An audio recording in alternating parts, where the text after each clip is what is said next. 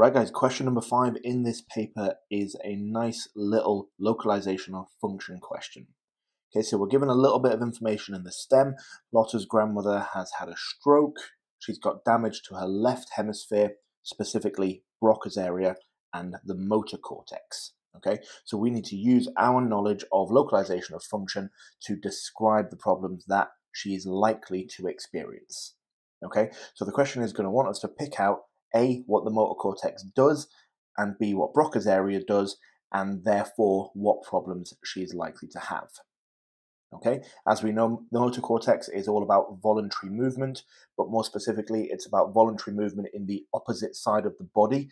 You need to say that in order to get the full 4 marks. And Broca's area is all about speech production, which means that problems to that area is likely to lead to Broca's aphasia. Okay, so you need to have working knowledge of what the symptoms of Broca's aphasia are as well, so that you can talk about those in your answer. Okay, so let's have a look at what that answer would look like.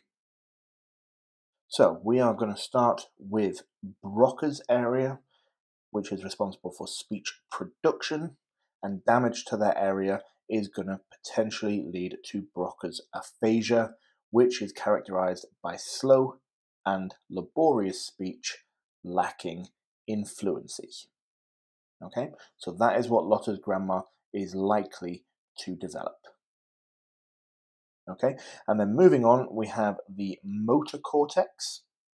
Okay, so it's responsible for voluntary movement on the opposite side of the body.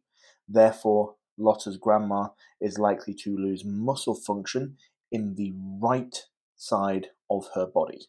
Okay, that last little bit is absolutely vital for the full 4 marks.